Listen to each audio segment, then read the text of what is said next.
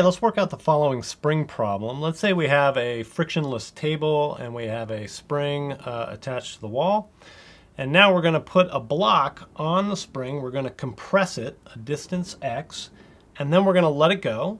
The spring will, of course, push the block back out, and the block will take off along the frictionless table.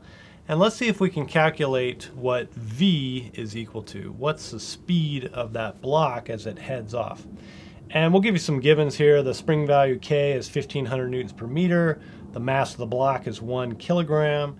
And the distance that we compress that spring is 3 centimeters. Okay, so this is a conservation of energy problem. We need to write down conservation of energy, which is just EI equals EF. And then there's a bunch of terms in here, right? So the initial position is when the spring is compressed. The final position is when it is fully released. In the initial position, the block is not moving, okay? It is all potential energy of the spring, and we know what that is, 1/2 kx squared. When the spring releases, it goes back to its rest length, so there's no compression of the spring anymore. So the only energy is kinetic energy of the block, which is just 1/2 mv squared. And now we can solve this thing for v rather easily.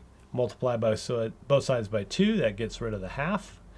I can divide by m, solve for v, I get kx squared divided by m square rooted. V is square root k over m times x, right? When I have x squared and I take the square root, I can pull it out. Now later on you're going to learn that square root of k over m is something very important in harmonic oscillation. It's something called omega, okay, the angular frequency of that system. But for right now, we'll just leave it as this. Now we can plug in some numbers, right? We've got the square root of k, which we said was 1,500. M is just 1. And then this is multiplying x, 3 centimeters, but in SI units, that's 0.03. Okay, and so now you can run this in your calculator. What do we get?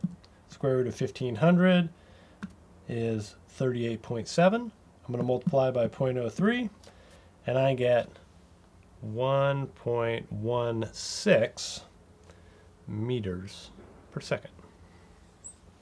Okay, hopefully that's clear. Cheers.